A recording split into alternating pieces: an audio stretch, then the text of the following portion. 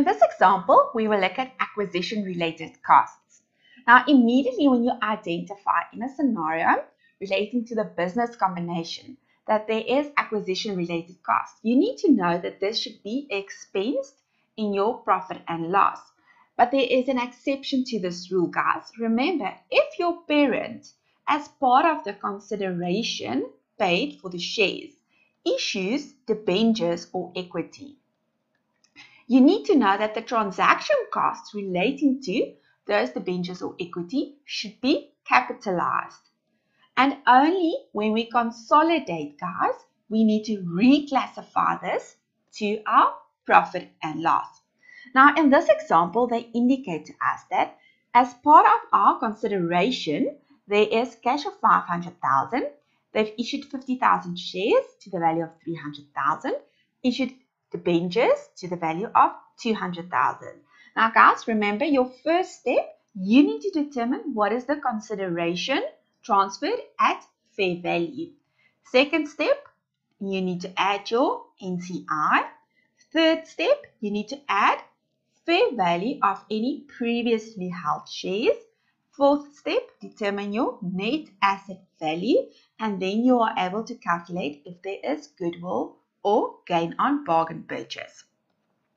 In this example, the total value of our consideration is the 500,000 plus the 300,000 plus the 200,000, and this will be 1 million. Therefore, guys, our investment in our subsidiary, we debit with the 1 million. Remember, we are now busy with the P Limited's records. Therefore, we are busy with the parent's records. We credit our bank. We credit share capital. Remember, share capital increased on the credit side and decreased on the debit side. And then we've issued debentures, which will now be a financial liability.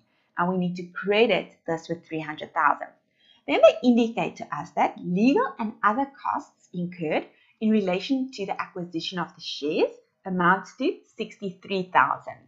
Guys, immediately you need to know that this should be expensed. Therefore, debit the expense in our profit and loss. Then they indicate to us costs to issue the shares and the debentures amounted to 45,000 and 32,000. Guys, you need to know that these costs we need to capitalize. Therefore, if we capitalize this, think about the transaction. We need to pay these costs. Therefore, we debit what? And credit our bank account. So our bank decrease. And now we need to capitalize this against our debentures account. Guys, you see, we debit our financial liability with a 32,000 and we debit our retained earnings with a 45,000 and we debit our other expense with a 63,000. And very important, guys, this is in the separate records of P Limited, our holding company.